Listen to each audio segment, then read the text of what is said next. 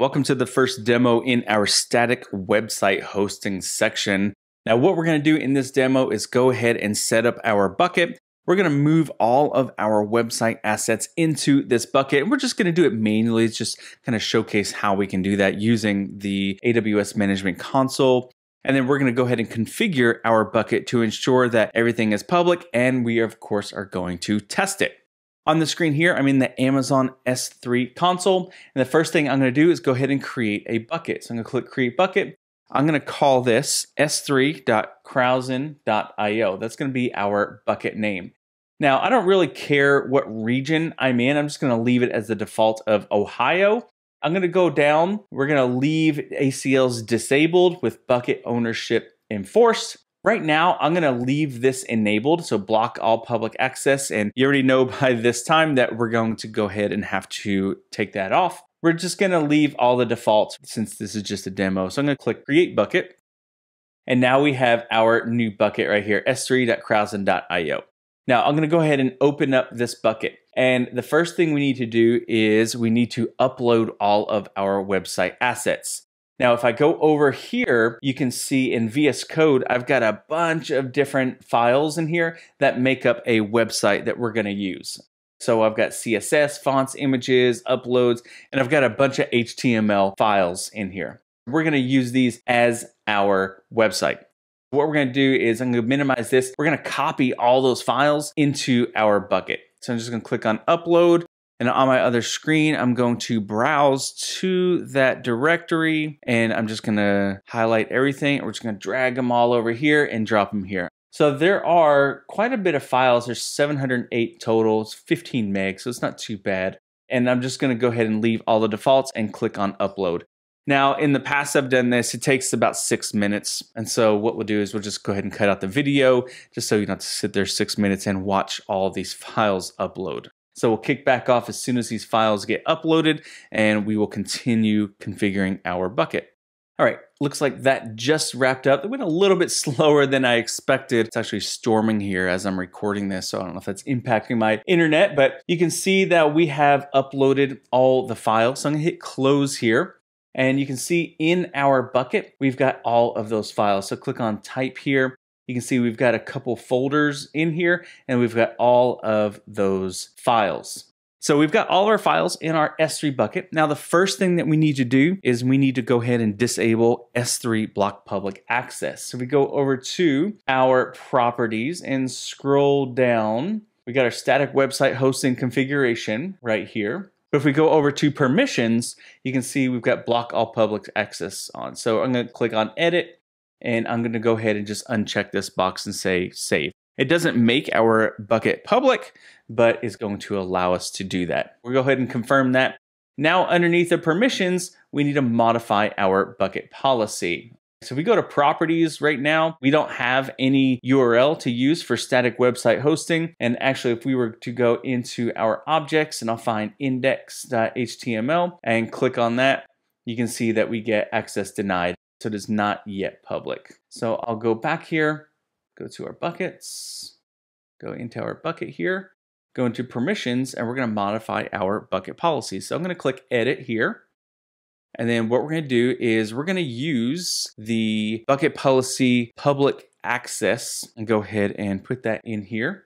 And this is the one that I showcased on my GitHub. And so what we're going to do is go ahead and just ensure that all of our objects inside of our bucket are public. So I'm going to go here in this bucket ARN right here and click on copy. I'm going to highlight this right here and paste it in. And you can see that we have resources are in AWS S3, s3.krausen.io. I'm going to click on here and do /* because we want to access all of our objects inside of our bucket. And of course, we have principal star here, which means anybody. So if I were to apply this before I remove the block public access, I would actually get an access denied because it would prevent me from editing this bucket policy and adding a policy that has a principal of star. So we've got our bucket policy here. We're allowed public read.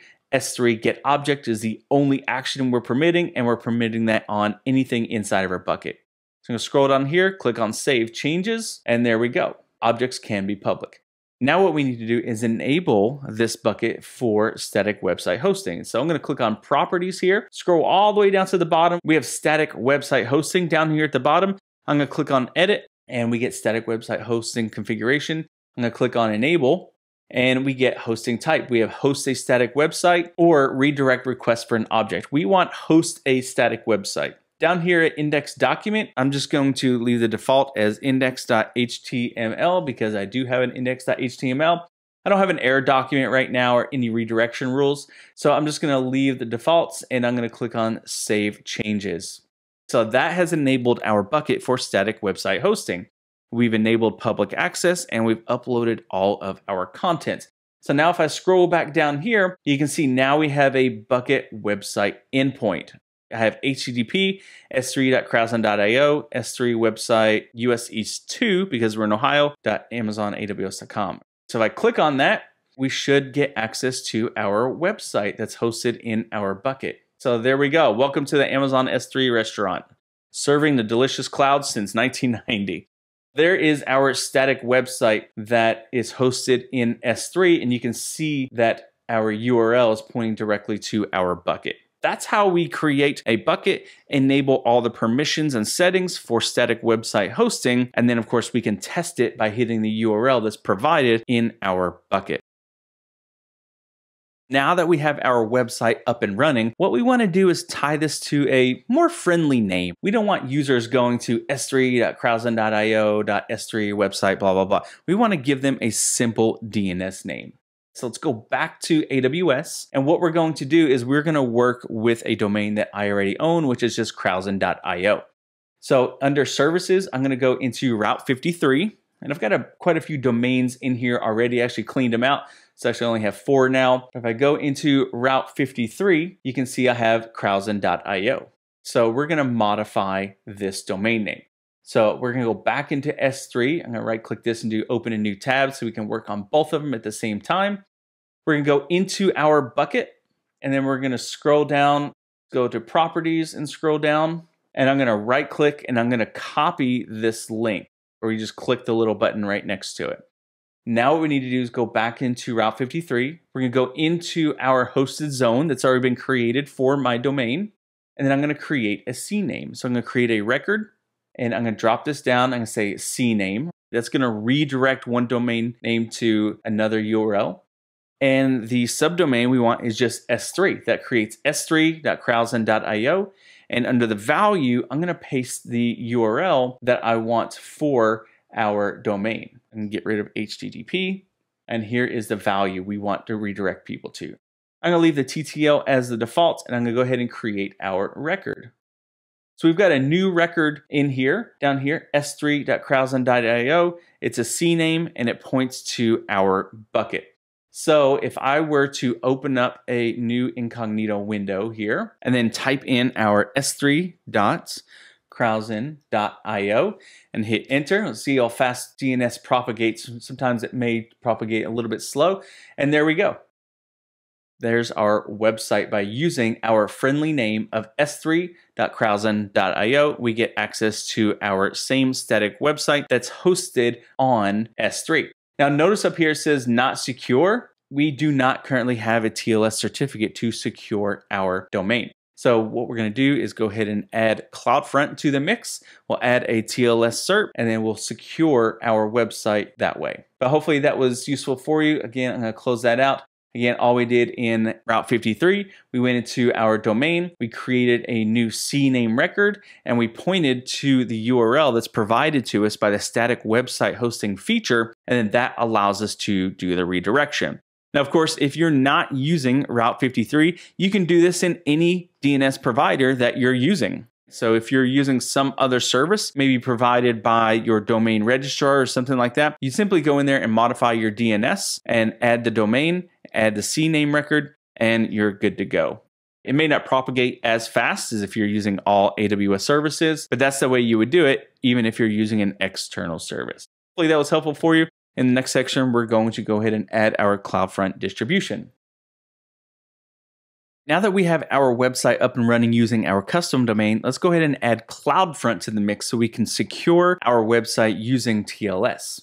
So back in AWS, what I'm going to do is go ahead and go into CloudFront. So I'm going to click on search and type in CloudFront at the top here. We're going to click on that.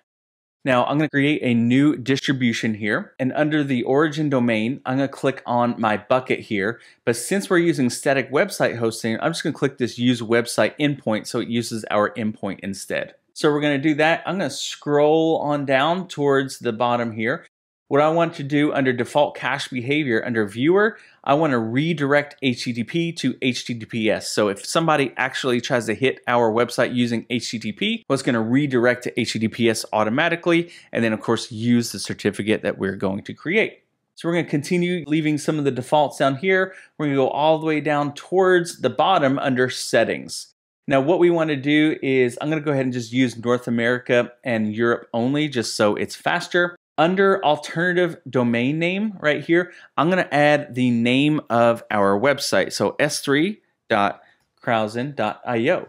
Now this is going to be important because when it creates our custom SSL certificate, it's going to add this as an alternative name, otherwise known as a SAN, sometimes on a certificate. It'll be valid for both the CloudFront distribution URL and the URL of s3.krausen.io. So we're going to go ahead and add that. Now down here for custom SSL certificate, well, I don't have one yet. So I'm going to click on request certificate. It's going to bring us straight into certificate manager. Let me close out all these notifications, and I'm going to request a public certificate. So I'm going to click on next.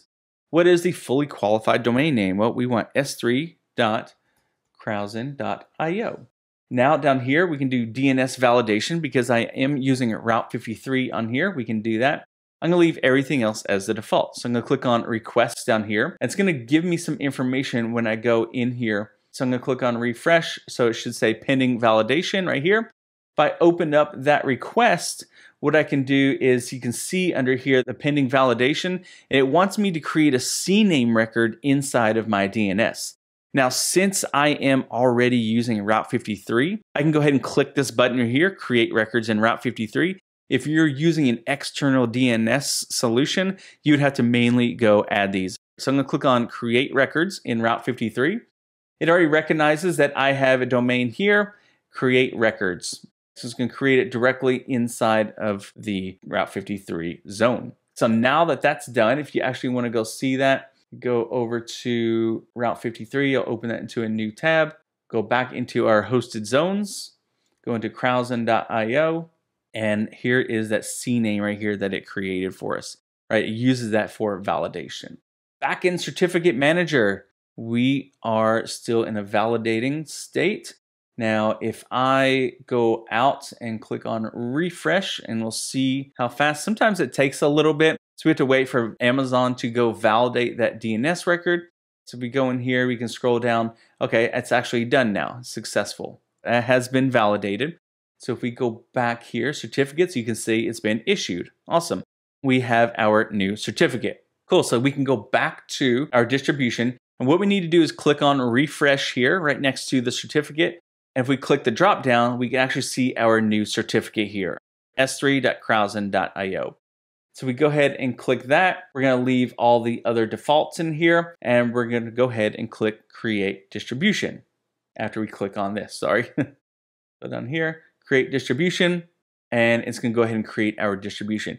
Now, CloudFront can take 20 or more minutes to create our distribution for it to fully be deployed. So what I'll do is I'll keep an eye on it. I'll keep refreshing. So I'm going to go back to distributions. I'm going to click on refresh. You can see over on the right, we have deploying. And so what I'll do is I'll pause the video again, wait for that to complete, and then we will go ahead and test it. Now notice that already we have our domain name for our CloudFront. So I guess while we're waiting, we can go ahead and modify our DNS. So we're going to right click and copy our domain name for our CloudFront. We're going to go back to our Route 53. And remember that CNAME that we created for s3.krausen.io, well, we want to modify that now.